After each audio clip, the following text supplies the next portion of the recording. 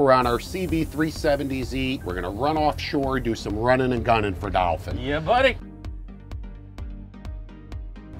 Really an awesome tactic. A lot of different ways to catch dolphin. Certainly you can troll, you can kite fish for dolphin, but running and gunning can be really exciting. You know, you're gonna run offshore, you're gonna look for debris, birds, color changes, anything that says fish here.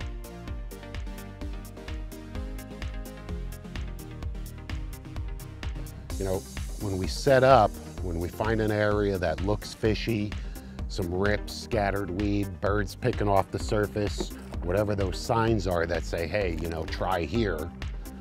First thing we do, we start chunking, get a nice steady slick going, and that could be really chopped up anything. You know, we've got a cooler full of Frigid Rigid full of chopped sardines, nice and oily. You know, it's a great bait. There's some bonita mixed in with that, some squid mixed in, goggle eyes chopped up in there.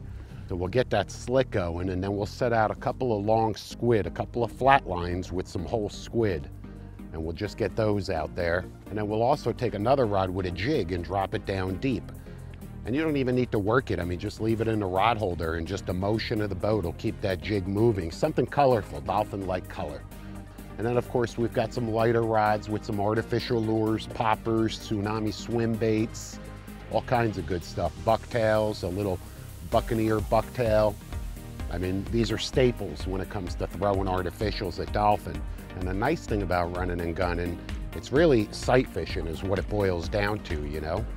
9 out of 10 times those fish are gonna come right up to the boat. They're gonna come right up to the source of that chunk slick to see where it's coming from. And really you can determine what size tackle you want to use based on the size fish that you see.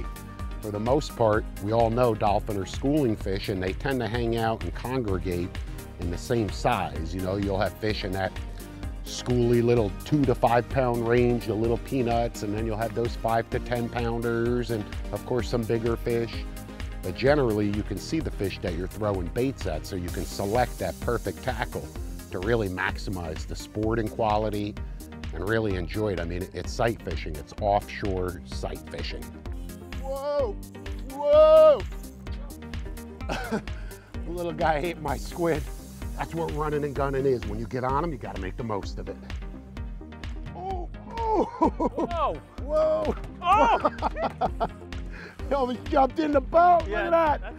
That's sick, look at that.